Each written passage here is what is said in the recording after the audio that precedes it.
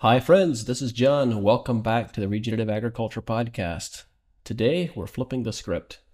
Have a very good friend who's been here on the podcast before, James Johnson, who's a cotton grower and, I shouldn't call him a cotton grower because he grows a number of other crops in New Mexico. James shared some of his story when I had him here, and he and I have developed a close friendship over the years.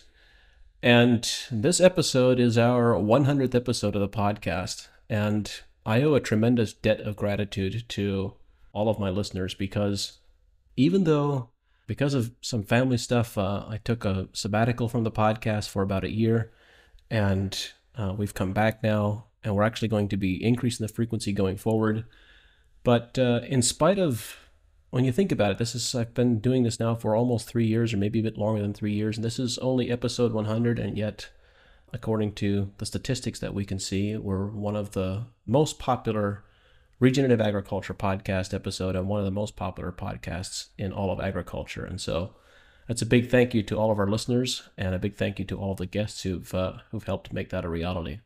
So for this episode, episode 100, we're flipping things around. Rather than me interviewing someone else, James has volunteered to be, or is asked to be here to interview me and get my perspectives on some of the things where we've come from, where we're going, and what we see for the future. So thank you, James, for being here and asking to lead this. I'm looking forward to this discussion. Thanks, John. Yeah, it's hard to believe that it was 25 episodes ago. I was a guest on your podcast for episode 75. I think the idea for this podcast actually happened about a year and a half ago. I had a conversation with you about how I had listened to every one of your podcasts, many of them multiple times, and I had actually started listening to other podcasts where they interviewed you and how much I appreciated your story.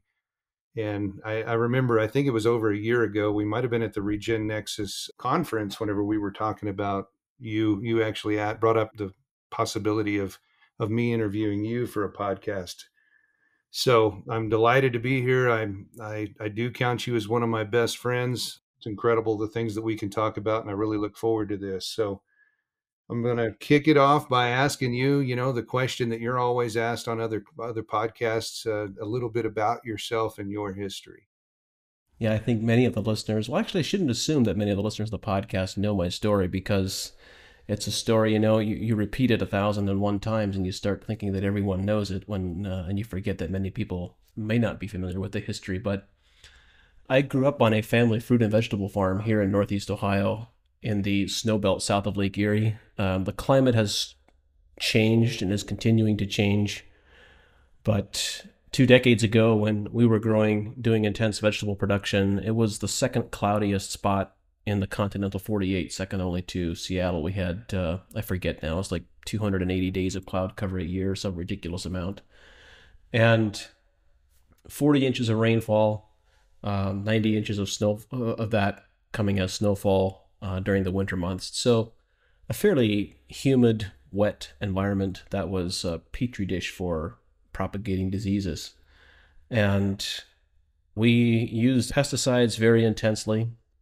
My father started growing vegetables commercially in 1994, and we did that while my brothers were still doing that on the farm until just recently. And we had some major challenges. The early 2000s, 2002, 3, and 4, we had 3 consecutive years in which we lost the majority of the crops that we were growing to a number of different diseases and insects that we were not successful in managing with pesticides. And I still remember the third year of that 3-year period in 2004, we had this cantaloupe field.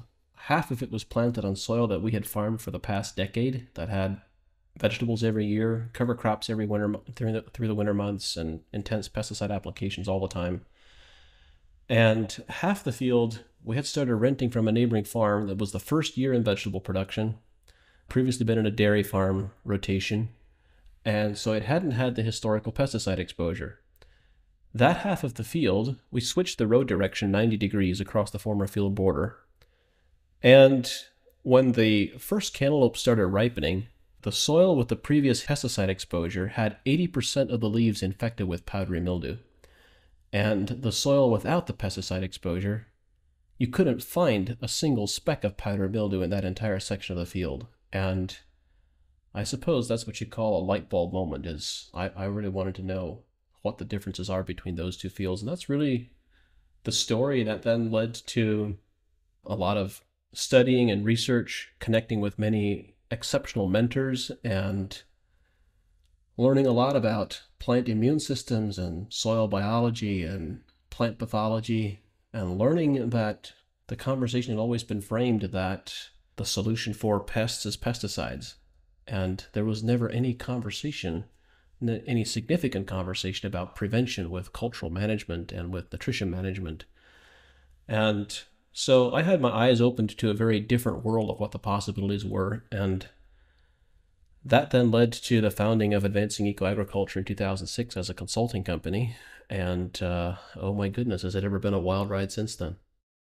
Yeah, it has. And, that story, I remember the first time that I heard you in person tell that story. That story resonated with me because we had seen similar on our farm here in the desert Southwest of powdery mildew attacking watermelon. And the first year we grew watermelon, it was easy and we had no powdery mildew. But the more we learned and the more we used, the worse it got. And so that really resonated with me. It's so interesting that how is it possible that I grew up farming in a very humid environment and you are farming in a desert environment, and yet we have this parallel experience?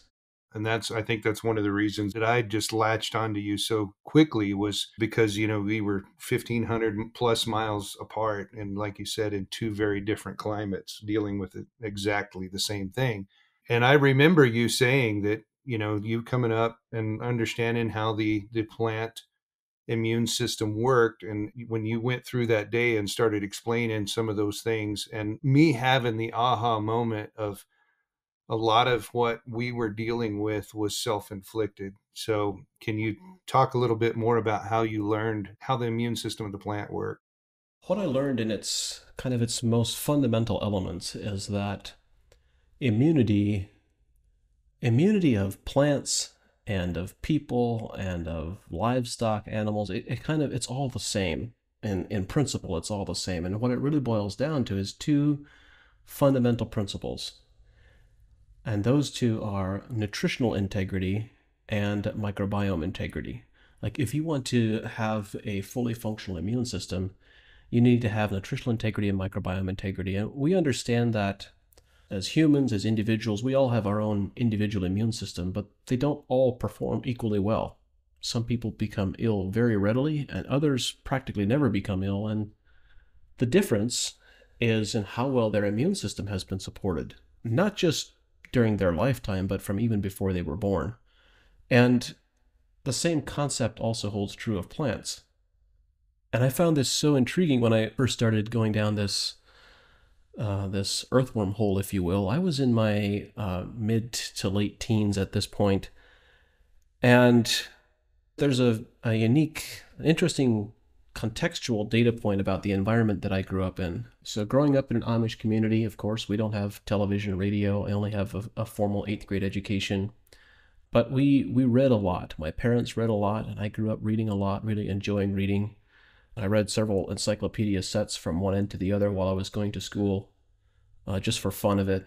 And the local library, our local community library, it's 3 miles from where I grew up, has the highest per person book lending rate of any library in the nation, not just in the state of Ohio, but in the nation.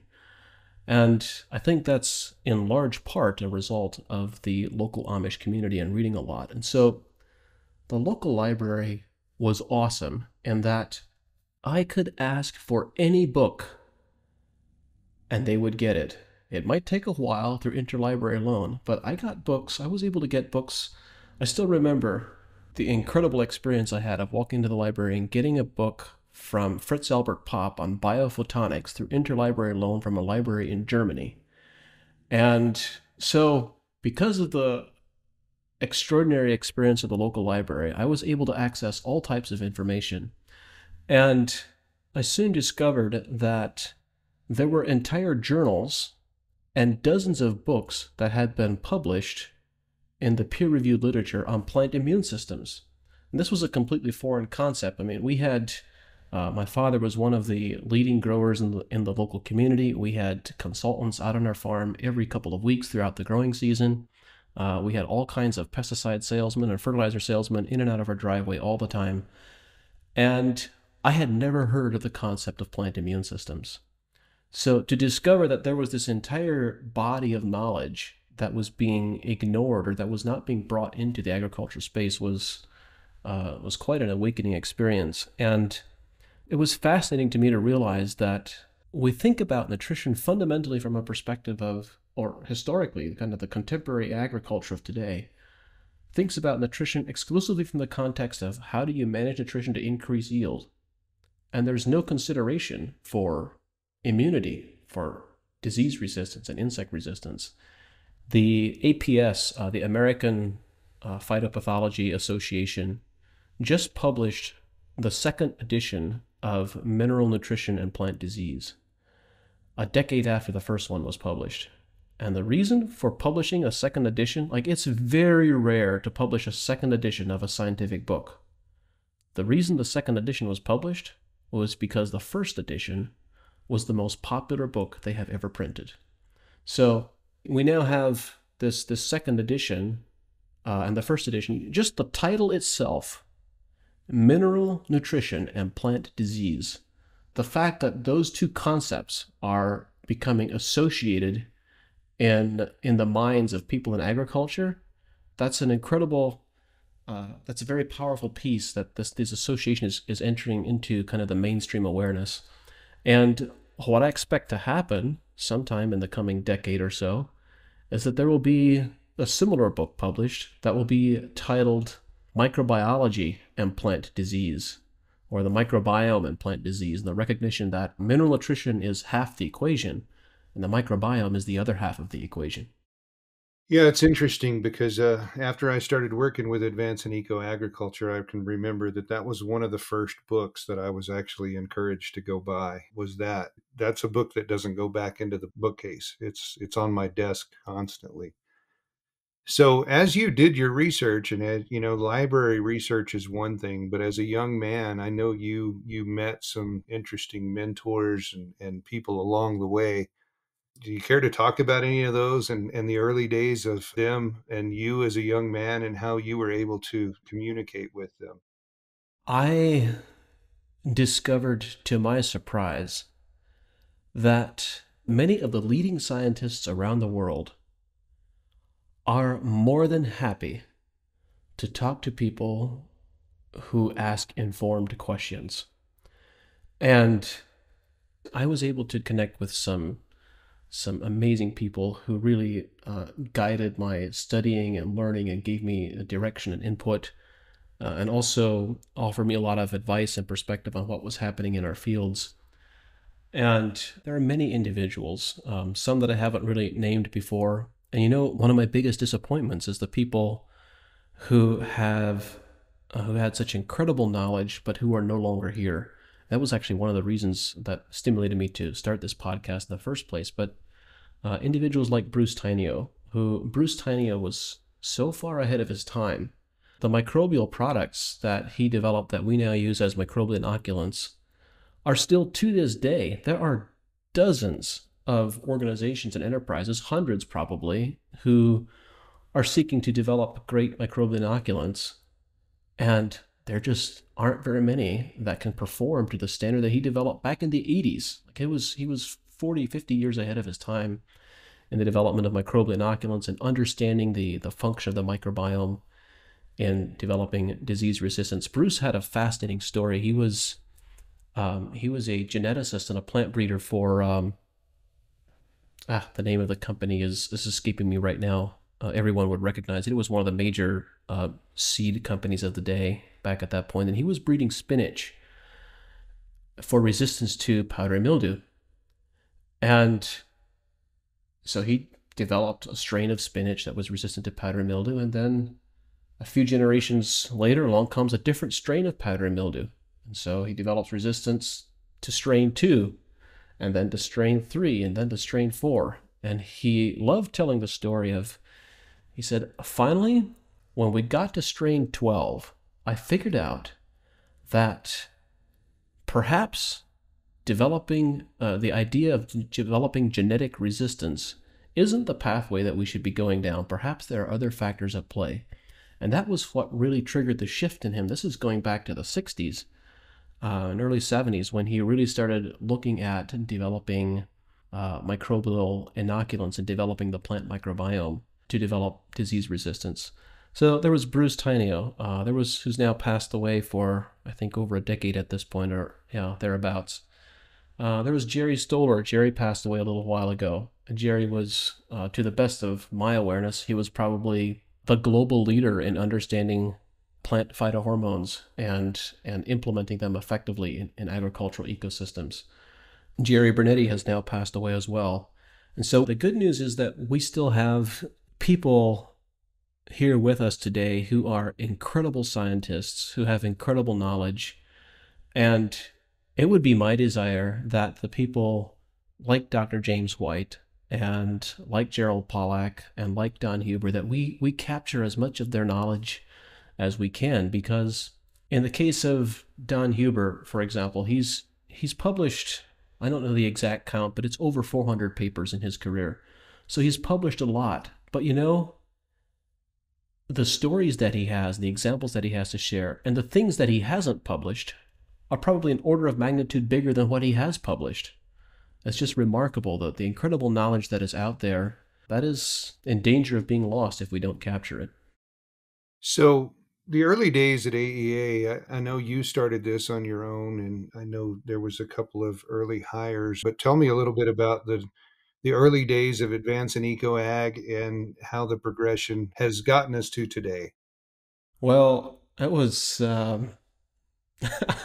it's a wild ride. I started doing Advancing Eco Agriculture was founded in midsummer 2006 as a result of my father also had a local seeds and fertilizer and input supply business for the local region. And the 2005 growing season, we've been doing a lot of learning and studying. We started making some changes on the farm. By 2006, the improvement in our crops was noticeable. It was visually distinct. And so we had, Dad had his business and had the customers going back and forth all the time in and out of our driveway and looking at the crops on both sides of our driveway. And they started bringing in leaf samples and bringing in soil samples. And by the middle of that summer, my dad said, look, it's really simple. You can continue to try to be a field manager and help out on our farm, or you can help other people on their farms, but don't try to do both of them at the same time. And at that point, I had figured out that I really had a love for and a connection to this agronomy work. And so I started Advancing Eco Agriculture out of that. And so I was still in my late teens at this point, and my dad helped me get that started as a part of his existing business. And so when I then came of age at 21, I was starting out with an existing customer base and existing connections, but kind of with no resources, no financial backing, no established credit. And this was about the concurrent timing with when I started realizing that consulting alone was not enough, because many times we'd make recommendations for growers that, well, you need to use molybdenum or you need to use cobalt. And when the need was painfully obvious, it would never get applied because the grower couldn't get access easily to those materials. And that led us to the realization that we need to develop some of these specialty nutritional products. And so in those early days, it was an interesting scramble of getting orders from customers and purchasing raw materials and making the product, shipping it to them, getting it paid, and turning around and paying our vendors. It was intense, but I was very fortunate. We had a very good team. Jason was a foundational part of building the organization throughout its history, as was David. And we have a really amazing team of people, but we were able to grow the company organically with no outside funding and no outside investment, just simply as a result of being very careful with cash management and just delivering remarkable results and service to the growers that we worked with. So It's only been in the last, what is it now, roughly 2 years ago that we brought in investment funding into the company for the first time. And that was, that was it was a valuable business experience, but it was also very valuable, I think, to have the time because we have a very different business case or a very different proposal to our customers, that the suggestion and the idea that we can help increase your yields and reduce your pest pressure simply by managing nutrition differently and by looking at different nutrient ratios and nutrient models is a stretch for a lot of people. But taking that time to do that allowed us to, without having a lot of investment shareholders that we needed to satisfy, gave us the runway and the time to really establish a lot of experience and establish a lot of credibility. And so I think it was the right pathway for us, and I'm really excited to see where the future takes us. So I've heard stories about the old way of testing and how, your philosophy has always been not to guess, to do a test. So talk a little bit about the old way of testing and the new way of testing and where the future of that might go. The introduction of that new technology was something that really revolutionized our business at AEA. And that was, I forget when Mineral Nutrition of Plant Disease was first published, but there were precursors to that book, and there were a number of white papers that were out there that I was able to organize describing the association of specific diseases with specific nutritional imbalances. And in the work that we were doing with growers, we were doing dry matter-based tissue analysis, and the frequency varied. On some crops, we were doing it monthly. Some crops, we were doing it every 2 weeks. Some crops, we were doing it only a couple times a season. And I became quite frustrated because I couldn't get the tissue analysis data to match up with the nutritional profile data that the textbooks suggested should be possible. The disease presence correlating with specific nutritional imbalances just didn't show up in the data very well at all. And so in the winter of 2010, late 2010, early 2011, I was expressing my frustrations with this lack of correlation or lack of association. And Arden Anderson suggested that I reach out to a group of consultants in the Netherlands who were pioneering the use of plant sap analysis in a laboratory instead of doing sap analysis in the field. And we experimented with sap analysis in the 2011 growing season. I think we ran about 400 samples that year. 2012, we did more. And by 2013, we started using it on all of our growers across the board. And oh my goodness, did sap analysis resulted in almost completely changing our trace mineral product lineup. Because before that point, when we were using dry matter-based tissue analysis, we would frequently make recommendations for trace mineral sulfates like manganese sulfate or manganese EDTA. We were using these synthetic chelation agents or using the trace mineral sulfates because those were the materials that were readily available and they were affordable. And when we applied them and did a tissue analysis test before and after, the needle moved and we thought that we had fixed the problem. Well, I have some fascinating stories of tomato production in eastern Pennsylvania where this particular region has calcareous soils. They have more livestock manure than they know what to do with. Their soils have phosphorus levels of 400 to 500 parts per million, potassium levels of 200 to 300 parts per million or better, pH is in the range of 7.4 to 8.4. And so you would think that these soils would be highly productive and would produce amazing tomato crops. But the tomato crops consistently suffered from a potassium shortage in spite of soils with ridiculously high potassium levels. And these soils, because of their alkaline pHs and being calcareous, also consistently showed manganese deficiencies on a tissue analysis. And so we would put on manganese sulfate or manganese EDTA applications, and the levels went up on the tissue analysis, and we thought we had fixed the problem. Well, when we started using SAP analysis, the first 2 years, 2011 and 2012, we did a lot of parallel testing where we tested samples that were as identical as we could make them and split sampled them with tissue analysis and SAP analysis. And was that ever revealing? Because the SAP analysis showed us that our manganese sulfate applications were doing nothing. the needle was not moving on getting manganese into the plant.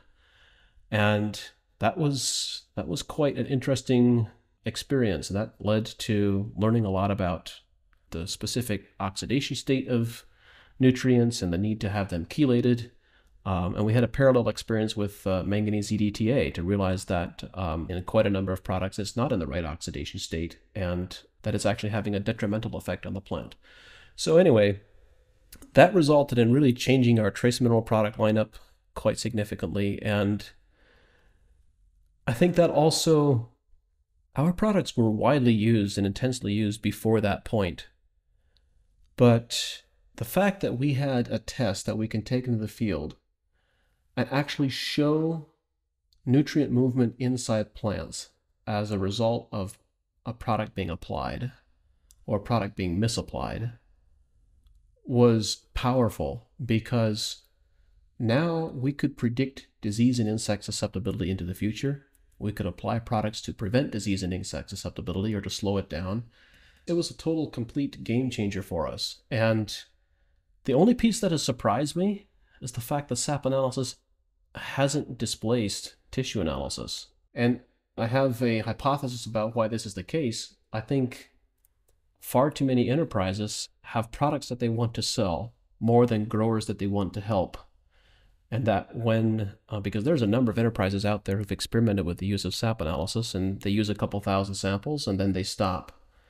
And at least a part of the reason for that is because the SAP analysis shows that the farmer and the crops don't need the product they're trying to sell, or that it doesn't work. And that's a disappointment to me, is that there are these organizations that lack that fundamental integrity. But the technology will reveal all of that in the fullness of time. So that kind of brings me even to the question on macros. I remember the first time, you told us to stop using phosphate fertilizers, that we weren't getting our bang for our buck. It was just over application of a lot of product that we weren't actually getting anything from. So let's talk a little bit about nitrogen and phosphorus and maybe a little bit of potassium. That's quite the can of worms, James. I've given a couple of webinars on nitrogen and nitrogen use efficiency and potassium as well. And I think the bottom line summary is kind of shocking. And the summary is that when we start working with SAP analysis and testing to see what the crop actually needs, speaking broadly, this is across, AEA today is a team of about 80 people and working in dozens of crops in many different types of environments.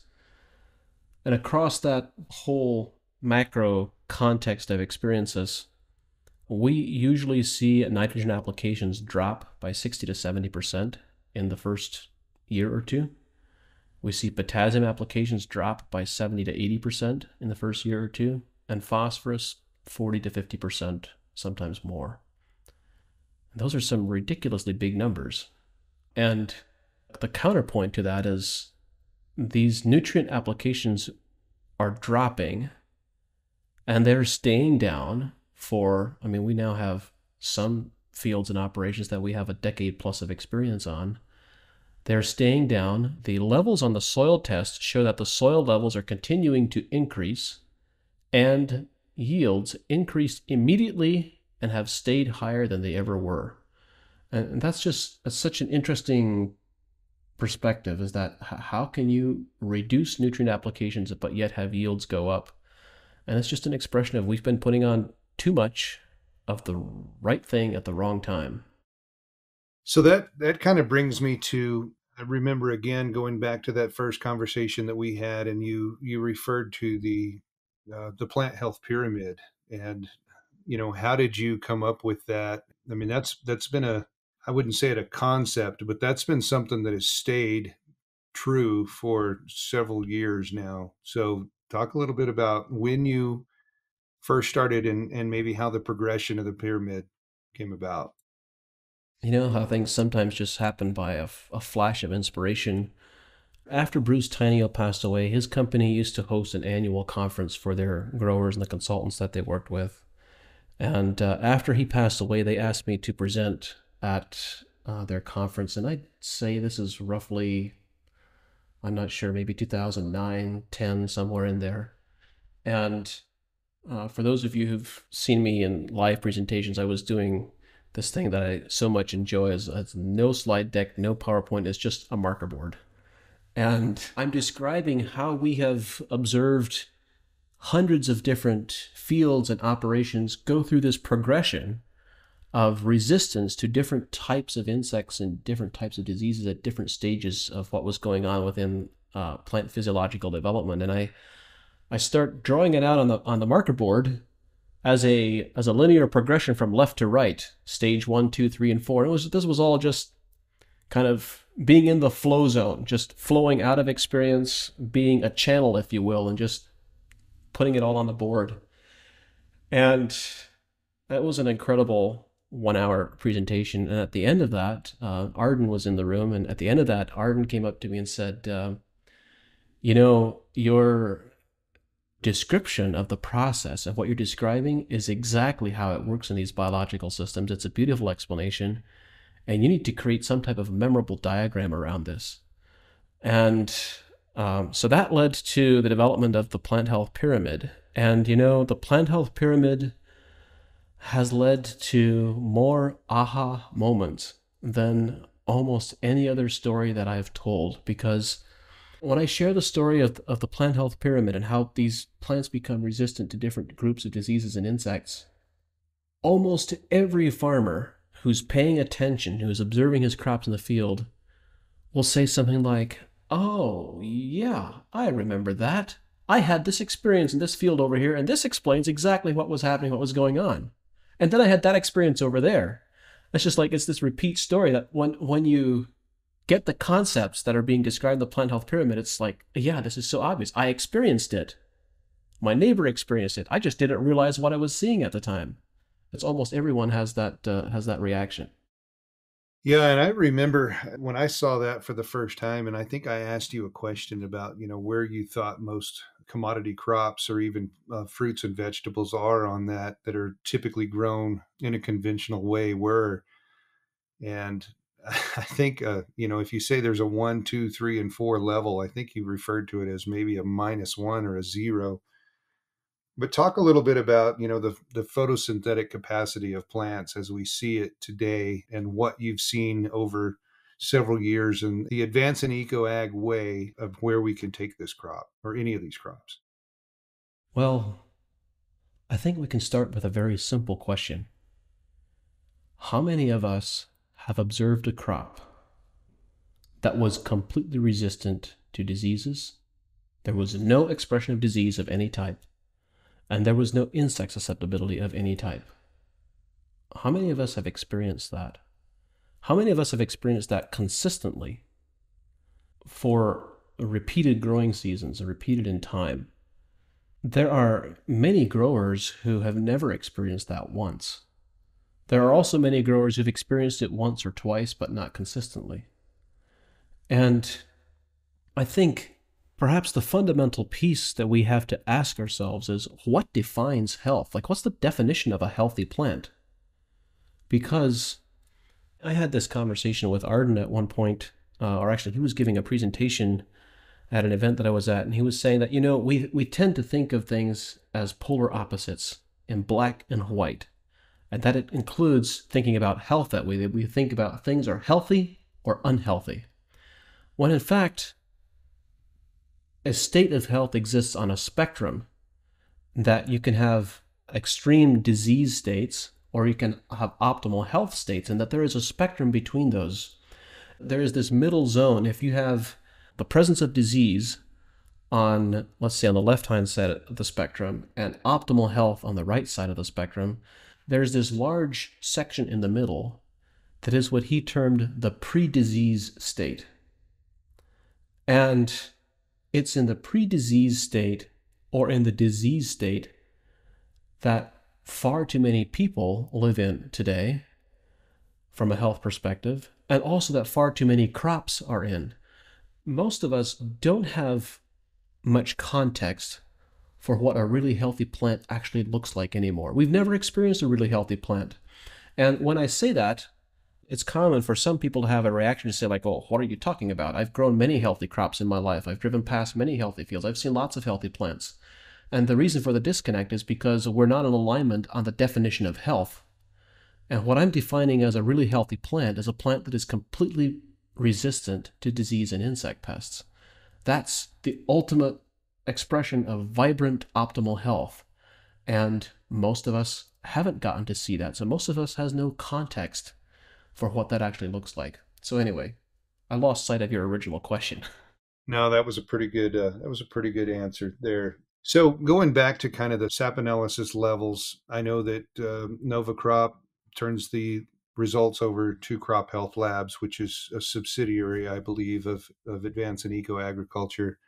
And Crop Health has a lot of different ways of presenting that information to growers. We've actually started working a little bit with, I know that Crop Health Labs has a desired level, but you and I have talked in the past a little bit about desired level versus ratio.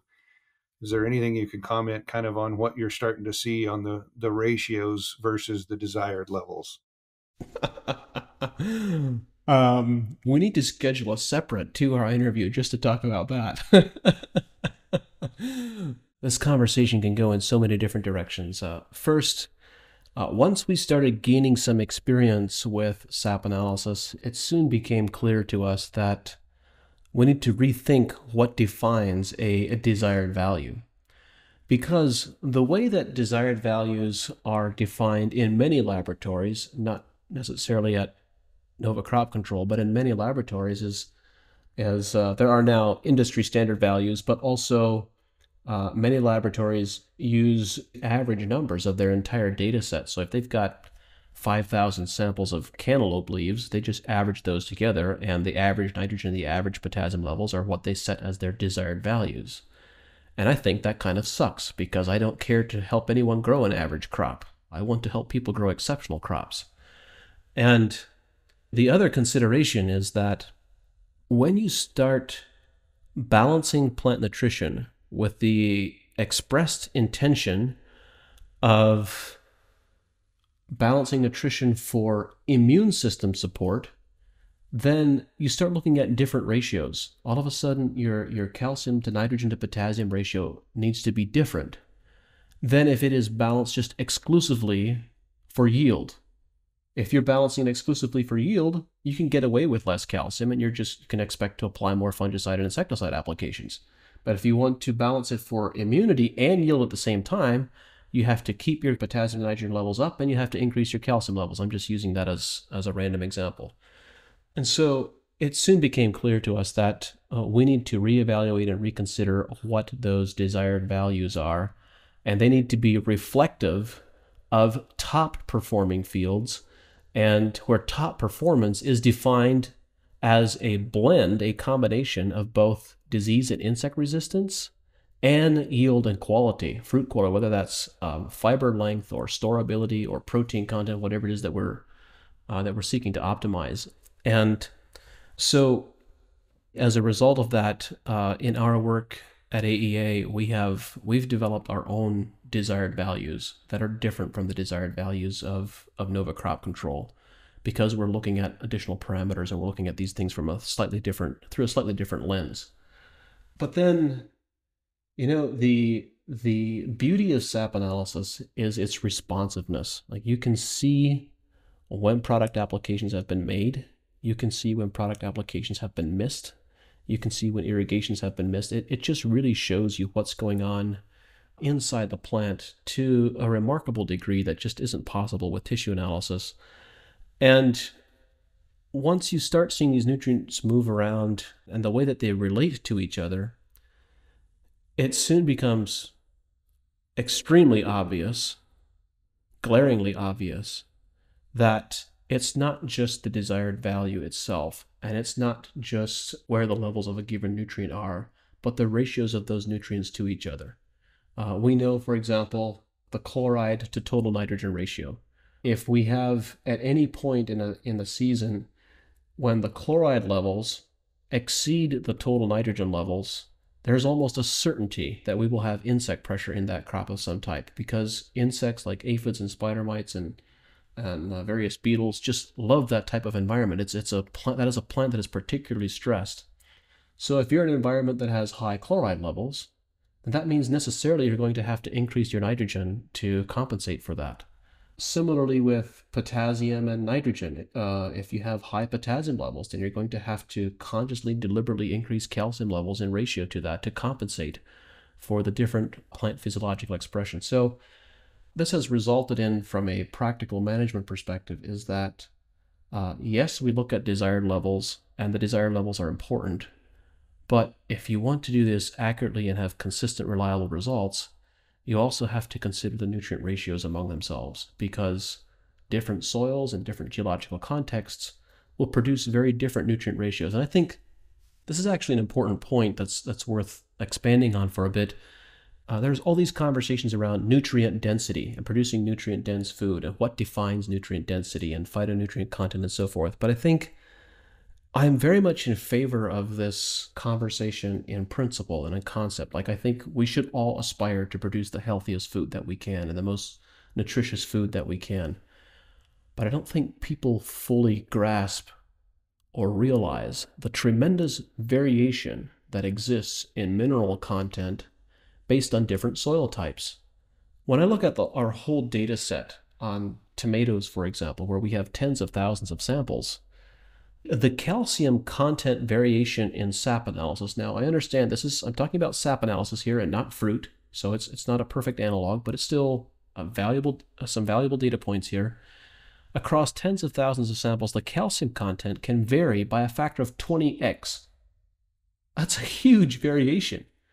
And that's just one example. I mean, that level of variation, having somewhere between a 10x and a 30x variability on nutrient content is common across lots of nutrients and lots of crops. And it's worth pointing out that this is partially an expression of sap analysis and the needle moving very quickly. It fluctuates much more than a tissue analysis would.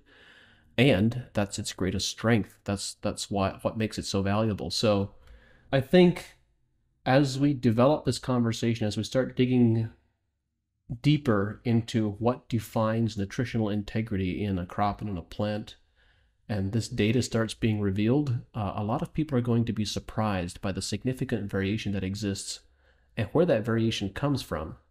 Because, fertilization has a lot to do with it. Soil geology has a lot to do with it. And microbiology has way more to do with it than most people realize. Yeah, and that question kind of stems from, I've personally tried to assist some growers that are on I've had other growers in other areas send me their SAP analysis results and ask me, what do you think of this? And there's such a huge difference between what they're seeing in their crop versus what I'm seeing in my crop. Sometimes I scratch my head and even wonder, I mean, the levels are just so different on so many things. And that's what kind of brought me to the ratio question, because I've seen that in, say, the Vidalia onion growing area versus my onion growing area. We're high sodium, high potassium, high calcium. They fight each one of those. Like, he doesn't have enough sodium. He doesn't have enough, he has to add potassium and his calcium levels are down. But he also doesn't have near the nitrogen needs that I do. So that kind of correlates back to the question and why I asked about ratio. And that kind of takes me to you and I have been to multiple different events this year and spoke together and at different times. Let's talk a little bit about the difference in plant health versus soil health and what we kind of see, or what you see in your philosophy in the definition of what could be regenerative or what should be regenerative in plant versus soil. I think your question, James, is stemming from some of our conversations.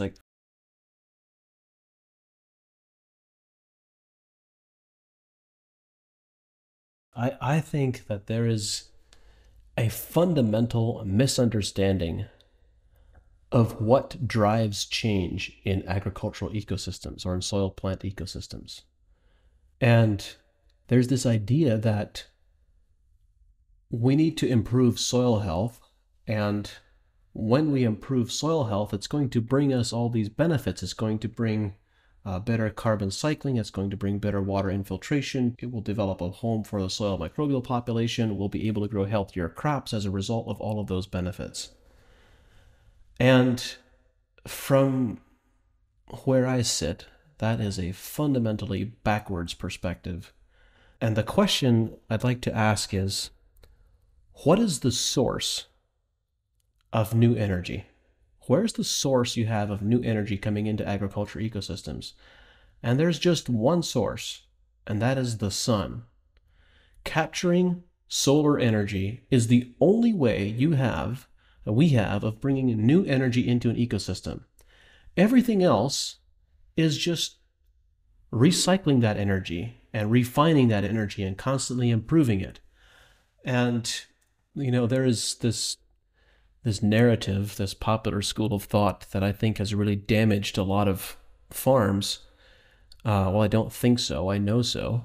And that is the idea that the only thing you need to do is improve your soil biology, and it's going to fix all of your problems.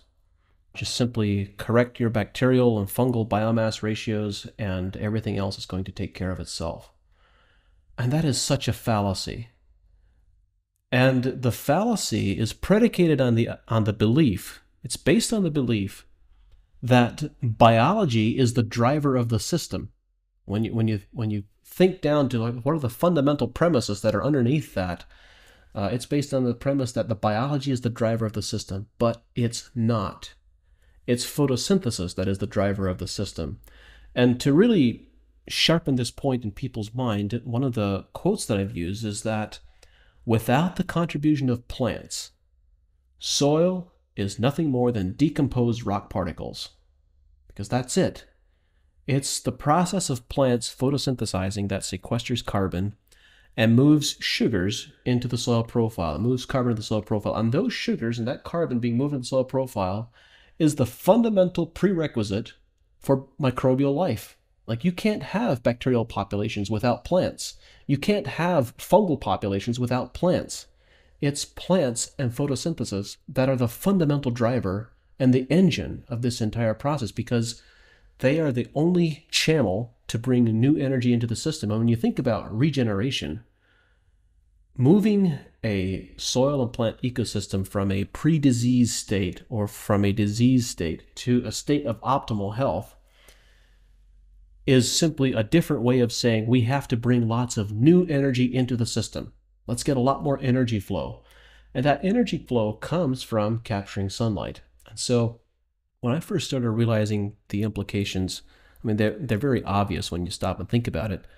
I started thinking about studying photosynthesis, and I was shocked to discover that what we think of as common and normal is plants that are photosynthesizing somewhere in the neighborhood of 10 to 15% of their inherent photosynthetic efficiency. And the idea that we can have a corn crop that's producing 150 bushel or 200 bushel per acre yield and it's only 10% of what that corn plant is actually capable of is kind of causes you to do a double take. At least it did me.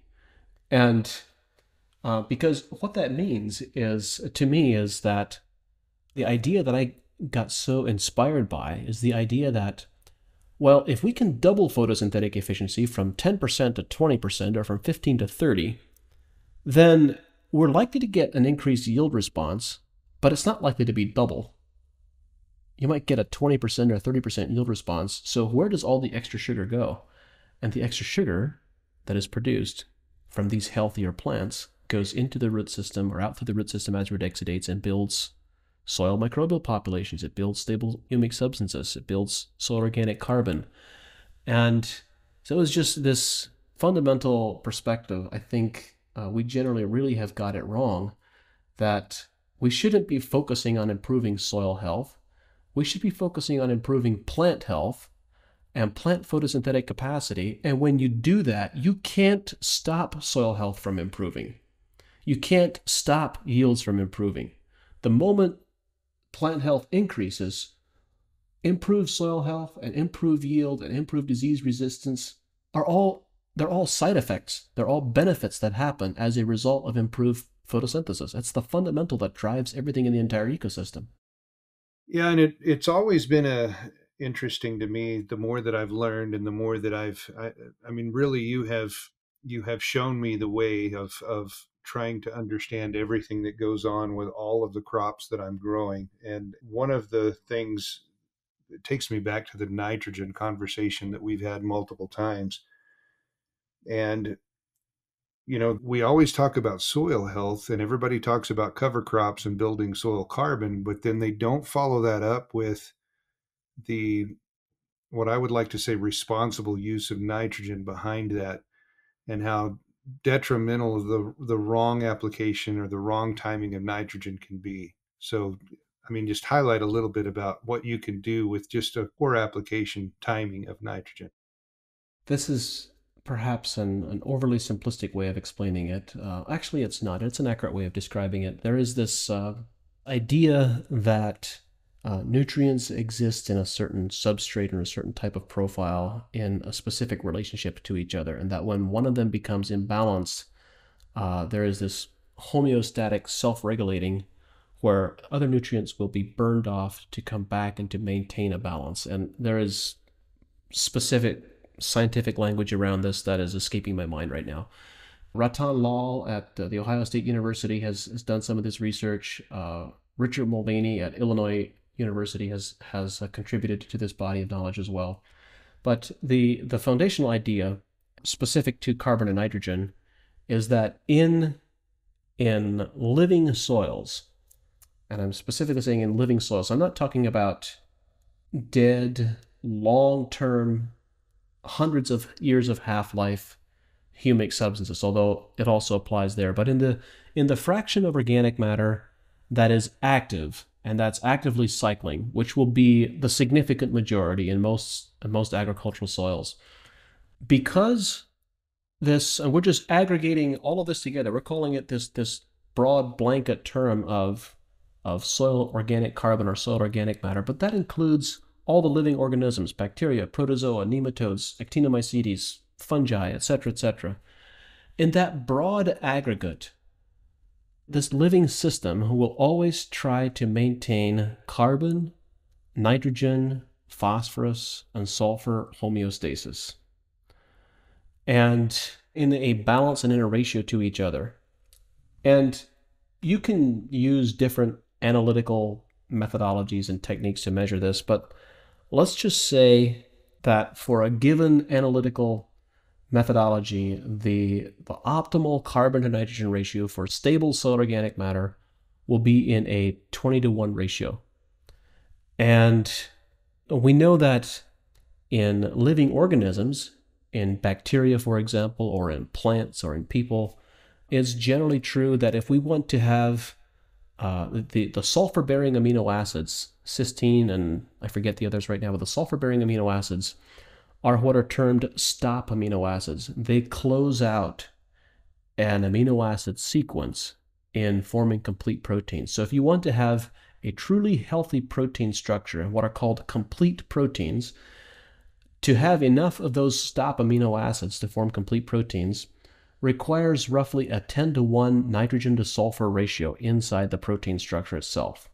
So we look at that and we say, okay, we have this bacterial, fungal, nematode, organic material matrix, and we want to maintain a nitrogen to sulfur ratio of roughly 10-to-1, and we want to maintain a carbon to nitrogen ratio of 20 parts carbon to 1 part nitrogen. So now I'm just including 3 nutrients. We haven't talked about phosphorus yet, and it's not important for us to talk about phosphorus in this context, but so you expand this to include all 3 of these elements. Now you say, okay, you have 200 parts carbon to 10 parts nitrogen to 1 part sulfur.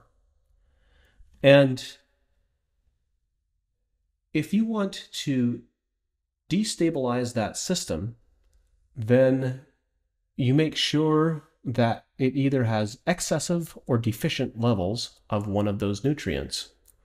And of course, the system responds particularly strongly to sulfur and nitrogen. And so perhaps I realize I'm getting into the weeds a little bit here, but The easiest way, one of the easiest ways to destabilize carbon in the soil is to add more nitrogen. So you narrow the nitrogen to carbon ratio from, instead of being 20 parts carbon and 1 part nitrogen, you add more nitrogen, let's say down to a 10-to-1 ratio. And that has the effect it's a really interesting effect. It's counterintuitive. You would think that these biological systems would then seek to bring in more carbon to stabilize out the surplus nitrogen. But in fact, they do the opposite, because the nitrogen stimulates bacterial growth so much that the bacterial populations start exhaling. They start consuming a lot of carbon and exhaling a lot of carbon as carbon dioxide. And so when you add nitrogen, there's this interesting phenomenon. You add nitrogen, you actually burn off your soil organic carbon, and you deplete your microbial populations. You have a long-term net effect of depleting microbial populations and depleting microbial carbon at the same time. There's if you want to dig deeper into this, there's a fascinating paper by Richard Mulvaney and his colleagues from the University of Illinois who describes this phenomenon, some of the things that they've observed. But it's interesting. If you want to deplete soil organic matter, one of the fastest ways to do so is to add nitrogen. It's not tillage. Yeah, and I remember somebody asking a question about fall applied nitrogen, and your response to that was, that's the stupidest idea you've ever heard.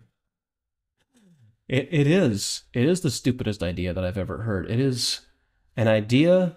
Fall applications of nitrogen are not for the crop's benefit. They are not for the farmer's benefit. They are not for economic benefit. They are exclusively for the benefit of the folks selling the nitrogen, who have application windows that they can apply it in the fall more easily than they can apply it in the spring. That's the only people that it benefits. It doesn't benefit anyone else. It doesn't benefit the crop. I mean, there are no other benefits. There's only downsides for everyone else. Well, and that application of nitrogen and the subsequent burn off of CO2 isn't so bad when you have a healthy plant that's there to catch that CO2 and put it back into the soil. But it's just ludicrous to think about doing it when there's no growing plant. Well, it's also a question of scale and application, a question of degrees.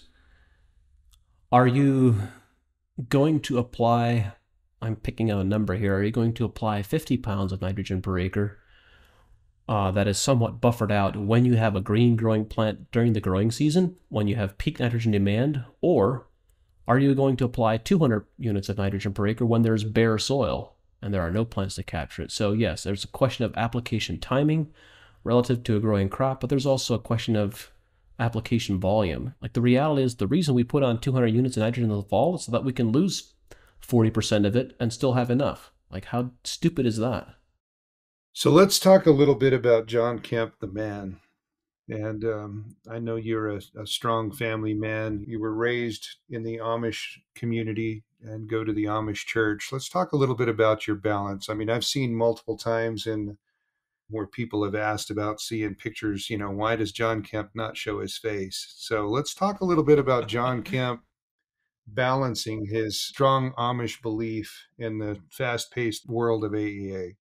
Well, that's an interesting question, James, because there are a lot of misunderstandings about the Amish community. And so I think it's important to point out that the Amish community is not one homogeneous group. There are dozens of different Amish denominations with all varying degrees of use of technology or avoidance of the use of technology and so forth.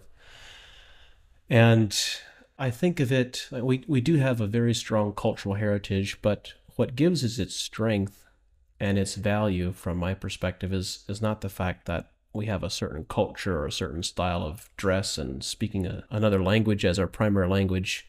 What really gives it the strength is its strong Christian heritage and Christian foundations. From truly trying to live as closely as we can to being true followers of Christ and living by the golden rule and using our neighbor as we would like to be treated.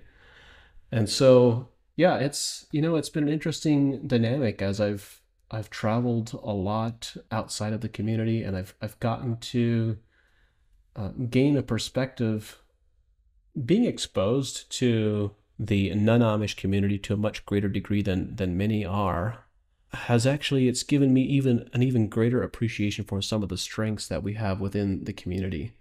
I see in society at large, this is not so much specific to the farming community, because I think rural America still has kept many of these values. But when we look at society at large, we're really losing our family values. We're losing our community values, and or at least it appears that way to me from my perspective. And as a part of the community values, there's this value of respecting the desires of others in your community, even though you're not necessarily don't necessarily agree or think it's the right choice. It's a part of being together in a collaborative environment and culture. And so, yeah, there are many people who wonder why my face doesn't show up anywhere, and it's not something that I personally have a problem with, but within our community, it is considered an interpretation of, I think it's the second commandment, that you shall not have any graven images. And it's interpretation semantics. We could have a whole different conversation around that. But out of the desires of the community and my respect for the community and my respect for a brotherhood that works together, I choose to not have my face out there, even though I travel a lot and use a lot of technology. That's just one expression of that I seek to uphold. Yeah, I know the travel at times has been a little bit difficult. I know you don't drive, so someone drives you. Usually, if you're traveling, you hire a driver, and I've seen that, and I've actually had the pleasure of driving you to the airport. So that's got to be a little bit different than what you deal with in the rural community, especially whenever you work with so many people that are so far away from airports and places like that. Well, and it's also just like driving across the entire country.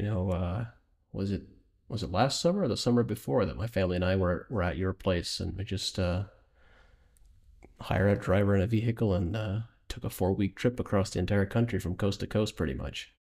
Yeah, that was fantastic and a great visit. So let's talk a little bit about, I know we hit upon the past of AEA. You talked a little bit about the current. I know that you just crossed a big threshold by opening a new facility in Colorado, a new production facility. Let's talk about kind of the current things, and then we'll transition that into the future of AEA and where you think that it's going. Well, AEA is just simply an amazing organization, and it's really a credit, not so much to me. If I deserve any credit at all, it's simply in being able to attract and to surround myself with really great people, because it is really the team that makes AEA as an incredible of an organization as it is. So we have a team of 80 people today who absolutely are inspired and love the work that they do. They love working with each other. We have we have we got this one anonymous. We conduct these anonymous employee feedback surveys regularly to see what improvements we can make and how we can improve as an organization. And we got some negative feedback a while ago that said something to the effect of, the one significant downside of working at AEA is that 40 hours a week go by before I even realize what happened. And you can easily put in way more time at work than you really should because it's so much fun working with your colleagues. And if that isn't the perfect type of work culture problem to have, I don't know what is. So today we're on several million acres of farmland on about 55 different crops, mostly here in North America. We're starting to do quite a bit of work in South America and more international work as well, in Australia and in Europe, different parts of Europe, Eastern Europe as well. And there are a number of changes that are going to occur over the coming year or two, changes in some of our business model. When I started Advancing Eco Agriculture, initially we were a consulting company only. And then we shifted to paying our bills with the use of, based on product sales of these specialty nutritional products and microbiome inoculants and so forth. And partially because that was the business model that people understood at the time. And over the years, we've been asked to do consulting, disassociated from those products on several occasions. And we have done some of that, but we weren't really set up for that. And it was interesting because, well, you're a customer of ours, you've experienced it. Our approach when working with a farm still embodies that deep consulting approach. Like there is such deep, comprehensive, and thorough systems-based consulting, and then the products are kind of a tag-along stepchild at the end, even today in how we approach our relationships with growers. But there are still organizations that desire the consulting that's disassociated from products, the benefit of an independent third-party perspective, if you will. And so that is something that we're going to be announcing here in the coming weeks and months. We are already doing some of this, particularly our international work, where it's not as easy to get products into foreign countries. Increasingly, we're doing more and more consulting work. So that's a piece that is growing on the AEA team. But then when I look at the AEA of the recent past has been thought of as being a specialty plant nutrition and products company with the consulting associated with it. And that's not going to be the advancing eco-agriculture of the future. It's already begun to shift. I don't know how much you've personally seen already, but for the last several years, we have been developing this suite of technology tools for the use of our team internally in-house to help all of us be more effective and to be more efficient with the administrative side. And with having had the depth of experience that we've had with SAP analysis and now some of the new sensors that are emerging with the ability to measure nutrient profiles in the field and the ability to measure microbiome profiles in the field very inexpensively, kind of the next step that is going to be released, and I'm not going to put a timeline on this. I can say that beta versions of this technology are already being used inside AEA. But at some point in the future, there's going to be a public release of technology tools that are agronomy recommendations engines, where people can put in their information, their soil analysis, SAP analysis data, or whatever type of data they have access to, their crops, disease susceptibility, and so forth. And the recommendations engines will be able to make recommendations for what types of soil amendments to apply, what types of fertilizers or nutritional supplements to apply, with a thoroughly backed up and explained rationale for every recommendation, and also be able to predict disease and insect susceptibility into the future.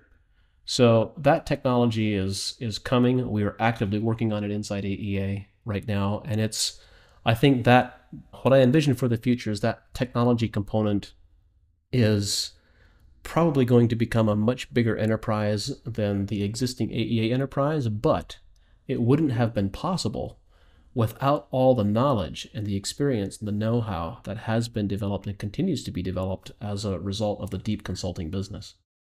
Yeah, it's interesting with the hundreds of thousands of data points that you have now, how AI can help to start understanding those and where the future may lie with an AI type of product.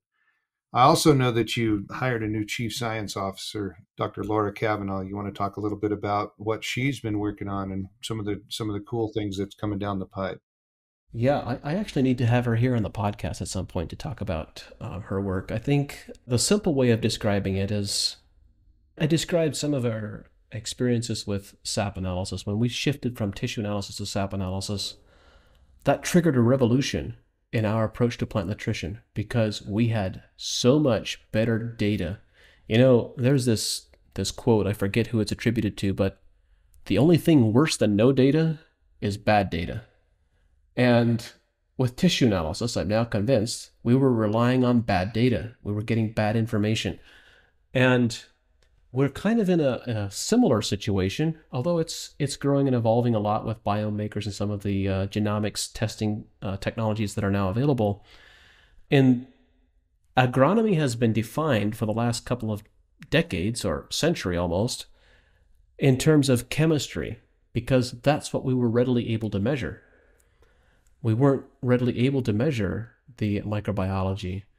And the technology that Laura is bringing to the table is the ability to measure a complete genomics profile, a complete DNA profile of all the organisms that are associated with a plant in the rhizosphere or in the plant leaf surface or within the plant leaf in a matter of minutes for a very affordable cost. The cost fluctuates and depends on scale of how many dozens or hundreds of samples you're running at once. But if you're running 100 samples at once, then the cost might be 30 or 40 bucks a sample in terms of the actual material costs to run a test. Like this, I'm kind of speaking prematurely here because I don't know exactly what the costs are going to turn out to be. But at that point, to be able to sequence a full soil microbiome and compare against a database of over 6 million different organisms and identify exactly what is there and the proportion that they are there, the ratios between these different species, is, I suspect, also going to lead to a whole bunch of different breakthroughs. Imagine pulling that type of data every 2 weeks of the growing season, exactly like we do with a SAP analysis, in parallel with a SAP analysis, and then comparing those two. What are we going to discover about the association of specific microbial populations and microbial groups with the absorption of certain minerals? Like all of a sudden, we're going to be able to manage biology in a way that is more similar or beginning to approach the way that we manage plant nutrition today. And that's never been possible before. And it is, in many ways, it's a new frontier. We have no idea what it is that we're going to discover because we now have data processing tools, machine learning, artificial intelligence, and the ability to look at large data sets and learn things and describe correlations that we haven't been able to look at before because it's just you develop data overwhelm from trying to look at it manually. Yeah, that intuition that you've built with the team over years is going to be a big integral part of that too, and absolutely understanding why that intuition was there or understanding what the consultant might have seen. So, the only thing that we can do is be better than we were yesterday. So let's talk a little bit about products and potential. I may be getting in trouble with the team or with with product development and asking this question, but is there any glimpses into the future of what AEA is working on now and what new product development might look like? Oh my goodness, James, you really are going to get in trouble, and I'm going to give you all of the credit for that. Like, I'm completely irresponsible in this. No, I'm joking, of course, but um, I will talk about it a little bit. A decade ago, actually 15 years ago, when I was just starting out, I was doing all types of really innovative product research with a specific eye towards developing what today are called biocontrols and identifying the active ingredients, whether those are minerals or whether they are plant extracts or whether they're specific groups and associations of microorganisms that have a very marked effect on reducing resistance to diseases and insects, or even actually suppressing or killing diseases and insects that are already present. And we have, for any number of reasons, we haven't developed that technology at AEA over the last decade. A lot of that technology was developed to the point of proving effectiveness in the field, and then it's just sat on the shelf since that point. And a part of that is a result of the lack of funding. Like if you want to develop a product that is an effective biocontrol and get a pesticide registration for it, then pesticide registrations and so forth require significant funding that we haven't had access to up to this point. There's a lot of research, a lot of validation that's required. And so as a result, we have, I'm not exaggerating, James, we have dozens of technologies like this that have been sitting on the shelf for a decade and a half. And there was a sense when we first started down this pathway, like the specialty plant nutrition products and the microbial inoculants that we developed, when we started this back in the early 2000s, it's not accurate to say that there was no one around, because there were other companies around that were thinking similarly and doing some similar things. But there were very few. There were so few that Gary Zimmer used to razz me and call the approach that we were doing fish, etc. And he would elaborate on that and say all of the organic or all the liquid biological friendly products that were available on the marketplace were liquid fish, humic substances, and seaweed. And he wasn't too far from being wrong. There wasn't nearly the selection that is available today. And so the products that we developed at the time were a decade ahead of their time at least. in terms of some of the innovative technologies that we put into them. But time goes on, and other people seek to emulate success, and we have had lots of imitators in the space, and the product landscape has really changed significantly. And so I think it's time for us as an organization to make that next leap forward and develop this next set of products that we, as of right now, the way our products are framed right now, we can't legally call them biostimulants and we can't legally call them biocontrols. We can't even have that conversation from a regulatory perspective. And so there are some investments to be made there. But then also, not just from a biocontrols and biostimulants perspective, but we also have some very innovative plant nutrition technology that's been sitting on the shelf for entirely too long. And I'm really excited. There are, I think, four, if I'm not mistaken, I think there are four products that have been in the pipeline for a couple of years that are all slated to be launched and released here in the next couple of weeks and months. So it's going to be a pretty exciting spring for us with some of the new tools that we have available. I'll just give you one quick example. We have one of our most impactful products. I'm hesitant to call it that because we have so many products that just really kind of knock people's socks off. But one of our most widely used products is this, what seems to us to be this relatively simple little microbial inoculant called BioCoat Gold as a seed treatment.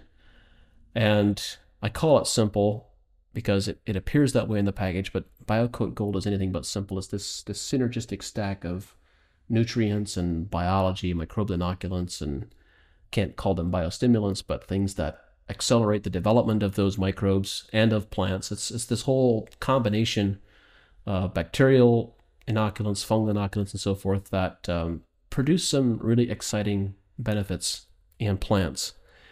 But there's this analog, this parallel technology of mineral seed treatments.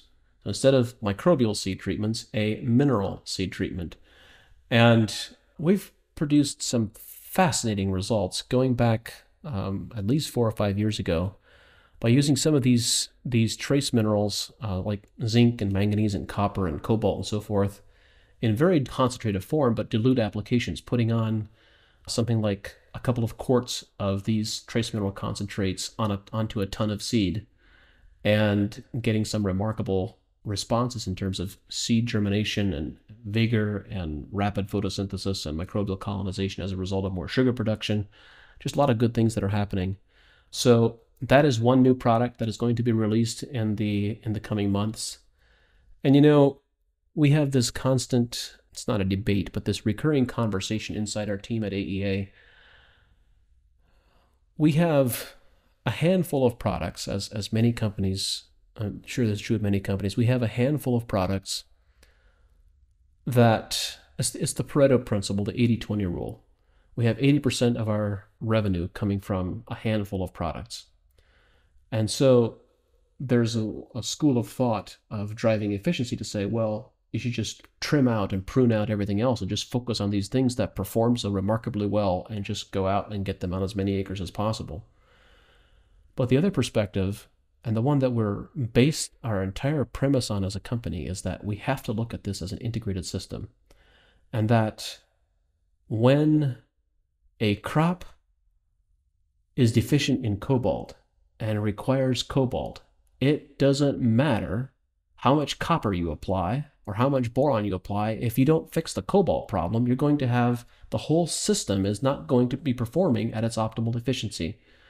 And so as a result of that, we have quite a number of our products in our lineup that aren't widely used, and they don't need to be widely used. But when they are needed, there is no replacement for them. And I think that's one expression of we're seeking to build that out and to expand some of these more niche use cases like a seed treatment, but they're going to be so valuable for growers because of the significant impact that those very tiny applications can have. Yeah, a good example of that on my own operation is, we go through at least a truckload of Sea Shield a year, and Rejuvenate is probably close to 3/4 of a truckload.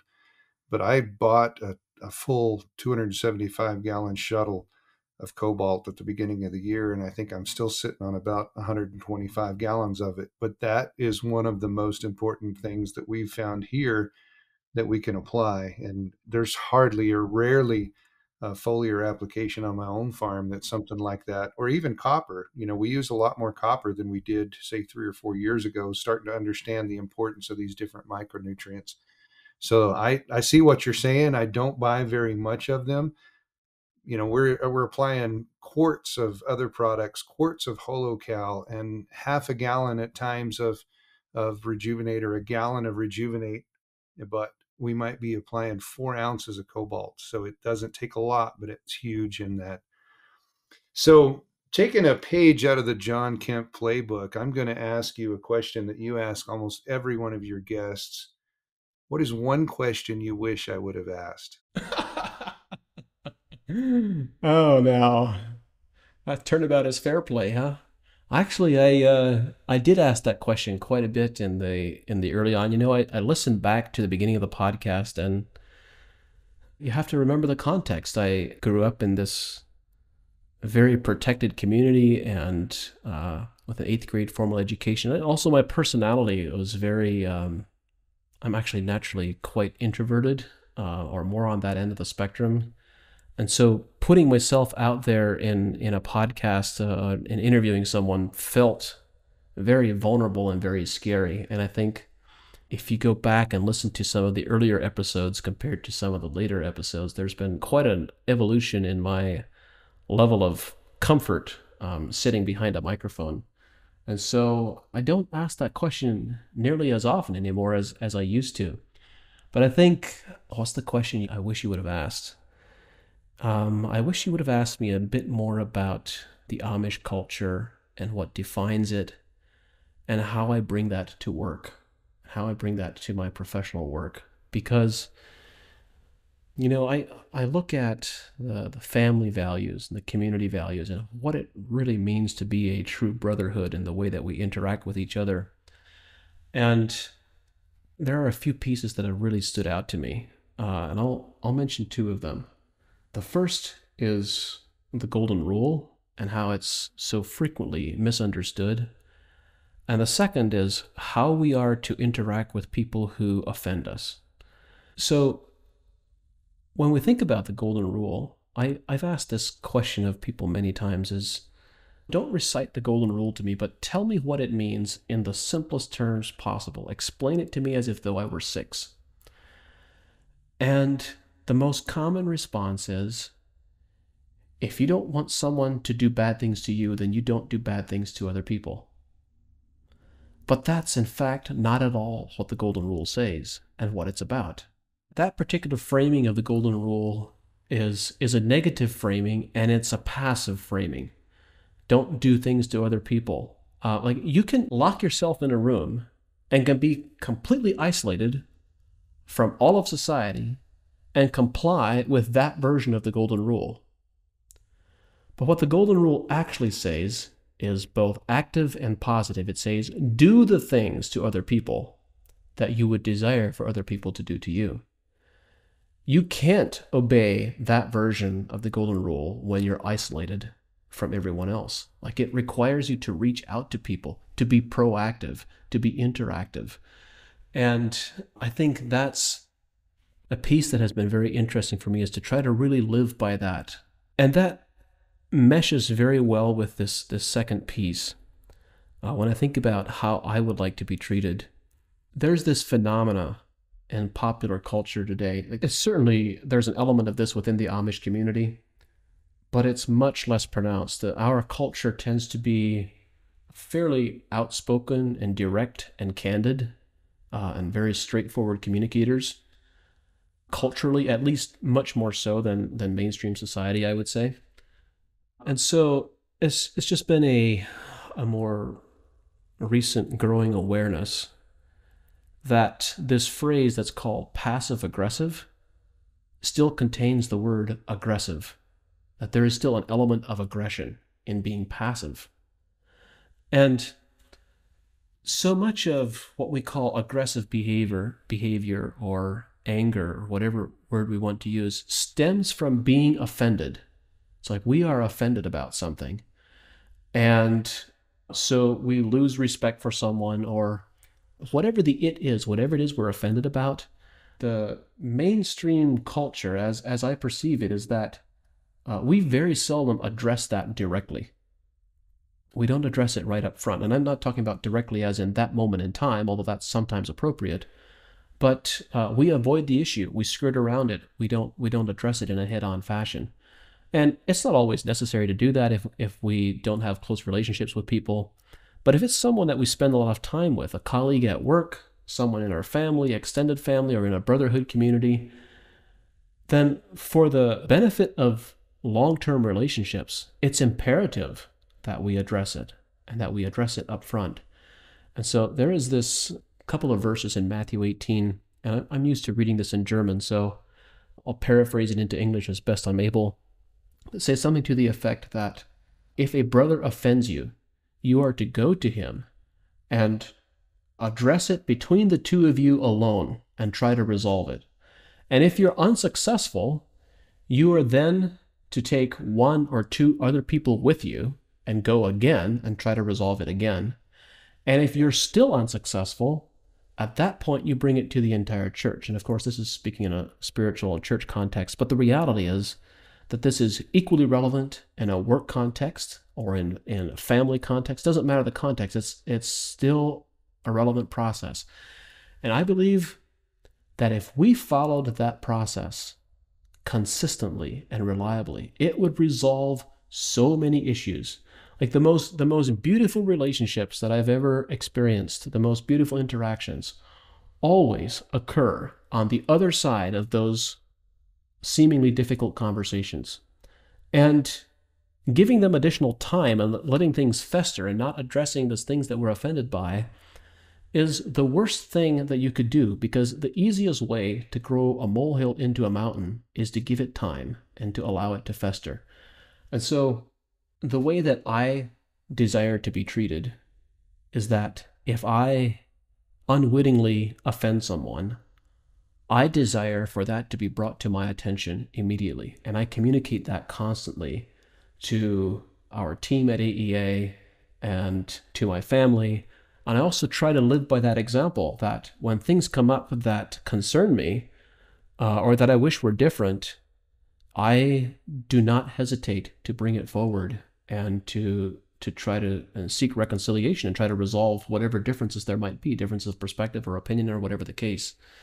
And recently we had just had a new executive assistant join our team, which she's been a godsend, a tremendous relief in just the sheer volume of stuff that's going on in my life on a day-to-day basis. And when she was coming on board and we started working together, she asked me the question, like, what is my style of communication and feedback, and giving her feedback if she does something different from the way that I would wish it to be done. And I told her that you can depend on my usual style of feedback is if I see something that I wish were different, it will take you about 90 seconds to know about it. It's right now, immediate, in a kind and loving way. It doesn't have to be confrontation or anything else, but it's just immediate attention, immediate resolution, and move on. And that prevents so much potential conflict. There is this Japanese phrase, permit nothing to disturb your peace. And that can mean different things. It can mean having such a deep level of inner peace that things that happen around you don't ruffle your feathers. It can mean removing the things from your life that you find consistently annoying. Or it can mean when things come up, you just address them immediately and move on. And so I think those are the elements that I've tried to bring to our culture and our work environment at AEA and the way that I interact with people. And it's the energy that you put out into the world is exactly the way that the world responds. So because I would desire to be treated this way, to be honest and straightforward with people, and I put that out into the world, that's exactly the energy that I get back. And it creates frictionless relationships.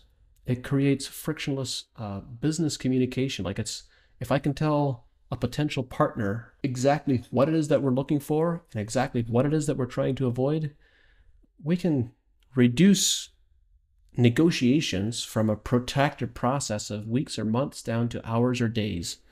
And that's such a beautiful way to go through life. And I'm really grateful for that. Well, and it's really interesting, being a 4-year customer of AEA and working with so many different facets of the team and seeing the culture that you have built and the integrity that you have built within the company. Sales are important, but they're not everything. I love the fact that you have salaried employees, not commissioned employees. I've dealt too long with employees of other distributors that were driven by making some big sale so that they can get a bonus. And I really appreciate that the employees of AEA have this integrity of always do the right thing and always do what's right for the grower. And that's been the biggest and most astounding thing that I've learned of the company, and one of the reasons that I trust the company so much and I trust the team so much. Well, that's quite a compliment. Thank you, James. Well, James, I want to be considerate of your time. I know we're running up on the time for both of us, so I want to say thank you for being here and for being gracious enough to host this. I've really enjoyed this conversation. I appreciate our friendship and relationship, and I look forward to having lots more fun conversations with you. Absolutely. I look forward to the future and seeing what this big adventure holds for all of us, myself as a grower and you as the founder and the chief vision officer of Advancing Eco Agriculture. So it's been my pleasure to interview you and kind of be the semi or quasi host of the Regenerative Agriculture Podcast for this. And I'm quite honored. So thank you, John. The team at AEA and I are dedicated to bringing this show to you because we believe that knowledge and information is the foundation of successful regenerative systems. At AEA, we believe that growing better quality food and making more money from your crops is possible. And since 2006, we've worked with leading professional growers to help them do just that. At AEA, we don't guess, we test, we analyze, and we provide recommendations based on scientific data, knowledge, and experience. We've developed products that are uniquely positioned to help growers make more money with regenerative agriculture. If you are a professional grower who believes in testing instead of guessing, someone who believes in a better, more regenerative way to grow, visit advancingecoag.com and contact us to see if AEA is right for you. Thank you for listening, and we look forward to working with you.